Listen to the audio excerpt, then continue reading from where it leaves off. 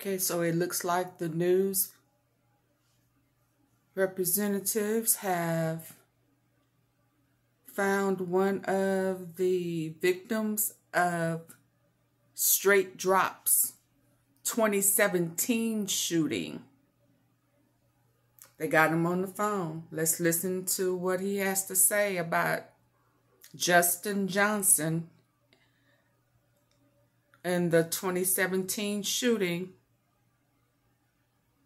This is the same person who is wanted with a reward, armed and dangerous, for killing, assassinating young Dolph.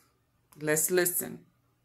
On the phone to one man grazed by a bullet, an innocent bystander who saw the initial fight. We were just sitting at the counter just watching.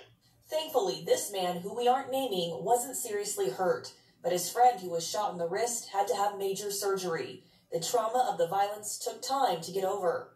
It took a long time for me to want to go out and do anything for a while after that. When the victim saw Johnson's mugshot last night, he was shocked. And not only just open firing on a crowd of people, and now murdering one of the bigger names in Memphis. Tonight, he hopes he's held accountable. Something definitely needs to be done. This guy needs to be put away for life.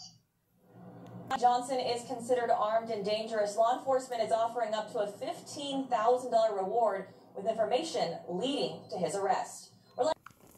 Okay, there you have it. A victim from the 2017 shooting, straight drop. Get him off the street, y'all. It's time for Big Bubba to color him. I rock his ass to sleep. I'm sorry. It's time for him to be introduced to Big Bubba again. He didn't learn a lesson.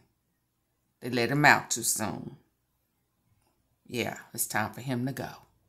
R.I.P. Young Dolph. They serious now. They serious.